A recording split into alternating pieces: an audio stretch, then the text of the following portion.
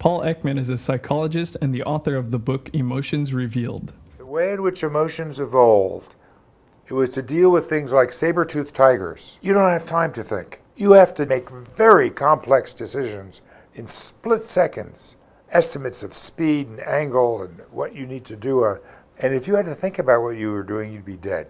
It's a system that evolved to deal with really important things without your thinking about it. That means that sometimes you're going to be very thoughtless, and you're not even going to know it until someone says to you, "What are you getting so upset about?" The way in which we can improve our emotional life is to introduce conscious awareness. You want to be able to choose what you become emotional about and when you become emotional. And the second is you want to be able to choose how you act when you are emotional. Problem number one. Sometimes we become emotional about things that we don't think merit becoming emotional. The first step is to keep a diary of when you become emotional. Write it down in detail, then go through it and look for what are the themes that are causing your emotions.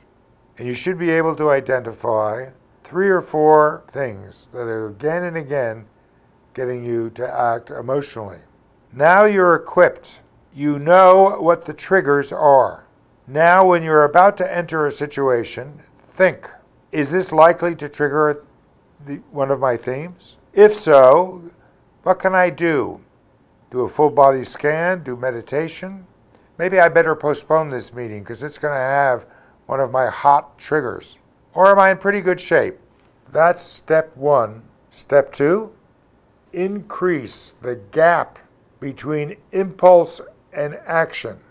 And emotion episodes begin with an appraisal that something is triggering your emotion that's based on your previous life experience. But this appraisal mechanism is continually scanning, looking for any of these triggers. The moment it clicks on something, an impulse arises. That impulse, if it gets to the circuitry in your brain, it'll set off the emotion in your expression, your voice, your posture.